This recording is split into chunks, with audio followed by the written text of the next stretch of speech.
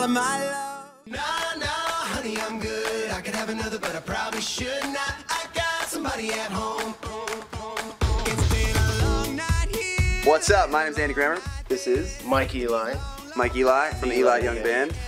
Nailed it. They are helping me take this song, Honey, I'm Good, that kind of has a country influence and actually like fully solidify it as a country tune. And like I was saying, we were pushing to a pop radio, and their biggest argument for not playing it at the beginning was that it was too country.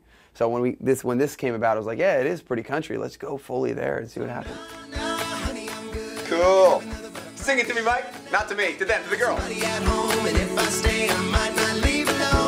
You know, he goes in for this like really operatic high note that is just up there.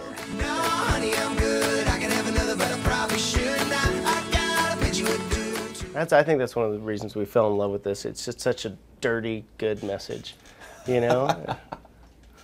Yeah, it's rough around the edges, but it's true. Yeah. Yeah.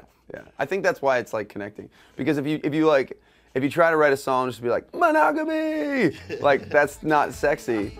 But being honest about it and being like, no, there is temptation, you are hot, and my wife's awesome, and it's not. Like, I'm good. Like, I'm good.